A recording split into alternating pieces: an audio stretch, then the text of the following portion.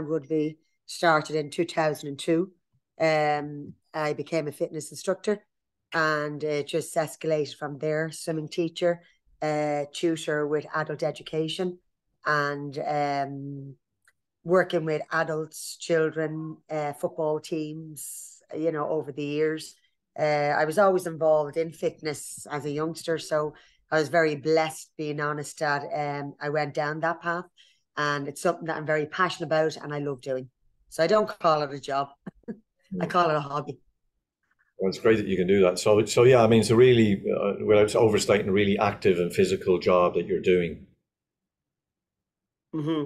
Yeah. Um, it's challenging at times, I suppose, because you're coming across different people all the time, different backgrounds. I find sometimes an awful lot of people that don't know you well confide in you more than probably they would sometimes with friends or family, because I suppose at the end of the day, people are so quick to give their judgment, Yeah. and when you don't know anybody, they don't know your background really that well, but they'll always sit and listen and just say, not give advice, but probably just be there to listen to them, to be quite honest, So a lot of people come for that too as well. Also, I found, they might have a lot of things going on in their lives, and they're in the club for different reasons, doing sport for different reasons, not just for physical, but for mental. Okay. Yeah. Absolutely. Absolutely. And so yeah, I mean, obviously for you then being, moving and moving well and being fit and healthy is so important to you, isn't it? I mean, Oh, because it's part of extremely your job. important. So can you just tell Ex- me a bit about your back pain, when it started, and like how it impinged and sort of made your life difficult with regard to your activities and your job, etc. yeah. I suppose my back pain started. I'd be teaching an awful lot, and I'd be using, different equipment, or bending down a lot in the pool, with children. And I used to get in the pool a lot. And that, I suppose, started then with lower back, obviously pulling children, with a pole, helping them in the pool if they couldn't actually travel down the water themselves. You're using an aid to help them. Then I had a fall then, and that definitely didn't help. When I was taken into hospital, they told me I had bulging discs, 3, 4, and 5, and that I was to be very careful what I do in regards as my work, in regards as lifting and like manual handling, really, just the safety aspects of it, really.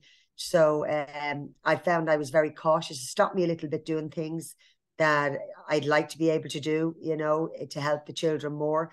But it's not too bad now with the help of yourself, I have to say.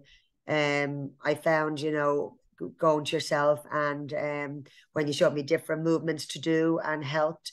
And then obviously you did videos, which I thought was a fantastic help, that I could take them videos home, because sometimes when you go to a physiotherapist and you're there, and then you get home and you say, now, am I doing that right?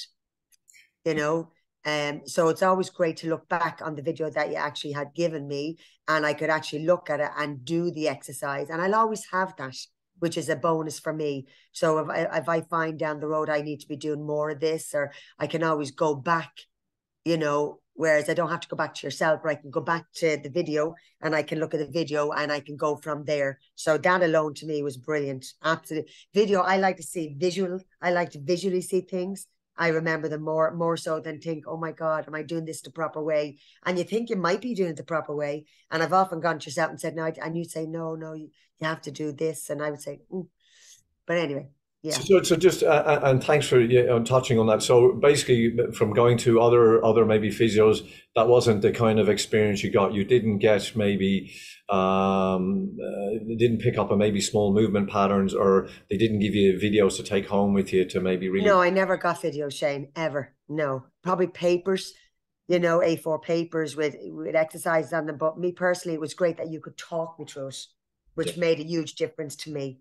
You're listening, you're doing it properly, yet you're not doing it wrong, So that to me was a huge bonus, huge bonus. So today, like, and tell me, so today, how is your back? How is your movement working? Just how. It's good. It's actually good.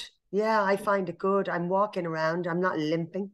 I thought I felt I was limping there for a good while when I went to you. I know you said I felt I was going on my right side a lot, And no, I'm actually pretty good at the moment, being very honest. and I still keep them exercises. Not all the time, I don't do them, but I would go revert back to them now and again, probably Right. when I get a bit of pain, Yeah. being honest, you know. So, Um, so finally, what would you say to anyone who has, say, back pain, because this is your experience, about coming to, say, me here in Bodymechanix? What would you say to them if they've been around the block and they've been to loads of people?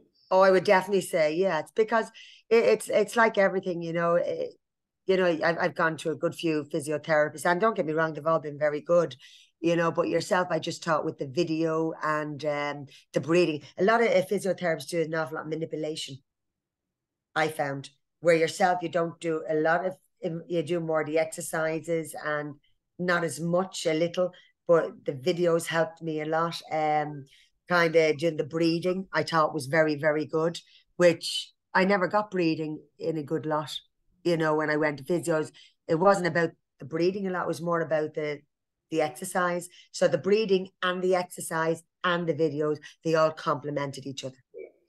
So yeah, and finally, so really, and what I've been using is a thing called anatomy in motion. I know I spoke to you about this, and That's really correct, yeah. about restoring people's lost movement patterns that they've got through injury, so they stop moving because they're trying to protect their injury, and their nervous system is trying to protect them, and it's a vicious cycle until their body relearns these movement patterns that they really should have, but they've lost because of pain and because of the protective nervous system. So to me, that's a big part of the key to actually getting a person back to being fully well. Mm. So Yeah, listen, yeah. thanks a million. I really